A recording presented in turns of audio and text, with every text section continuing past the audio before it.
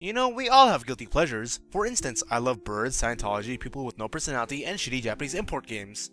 The Eternal City is fast becoming a blazing ruin! This isn't a movie! This is real! This is reality! Which brings up what has to be one of the worst, greatest animes ever! With Guin Saga. She will be defiled!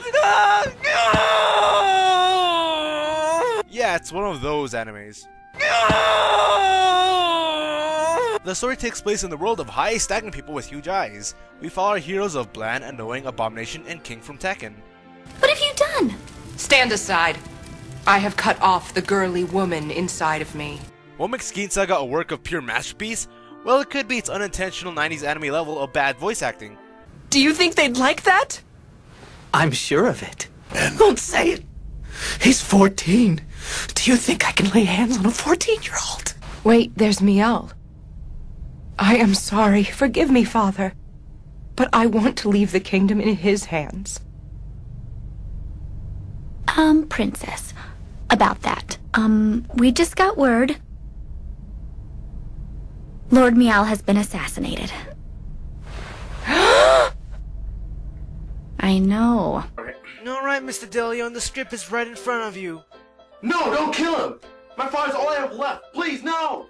No, that's a bit too much emotion, DeLeon. A little too much emotion? Pretend you don't give a fuck, Okay. like us. No, don't kill my father! He's all I have left! More bored. Now talk like a robot. So you want me to sound like a robot? Okay. No, don't kill my father. He's all I have left. That was perfect! Now what about the story, you ask? Trust me, much like everything about this anime, scaling from the lazy animation, the horrid voice acting, the stunningly moronic characters, and the supposed forced-in epic atmosphere, everything is poorly executed. I have loved this country for longer than I have known true love itself. And furthermore, I have loved your love more than anyone could love eternal love like this love. Now, it's not like I hate this anime, I really don't. Actually, I look at Guin Saga as the perfect product of a guilty pleasure. The characters are all either stupid, annoying, hypocrites, weak-willed, bitchy, bipolar, and just unlikable. Though it is how poor these characters interact with everything that makes them enjoyable in the form of irony. Mother and father. The music actually is really damn good. It makes it seem like epic stuff is happening, despite the fact that there's nothing fucking happening! I can no longer see anything else. You. Me and you.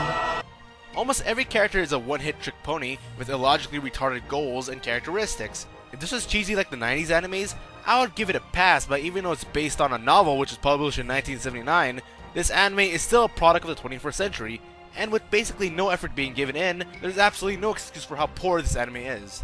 Everything is so poorly done, but hilariously bad at the same time, that watching Guin Saga is actually a great experience to have, not just alone, but with your friends. I highly recommend that you watch it with your friends and you're gonna have a blast. No, really, go watch Guin Saga and see what has to be the most asininely funny bad show you're ever gonna see, ever! We here give it a 1 out of 5. No, this is stupid! Too much emotion. No, this is stupid. No. This was really stupid.